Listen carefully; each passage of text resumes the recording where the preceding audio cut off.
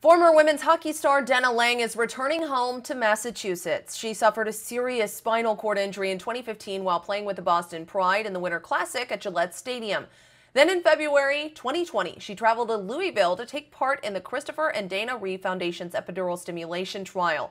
An epidural stimulator was implanted to help with blood pressure regulation. She also took part in cardiovascular and standing training for the study.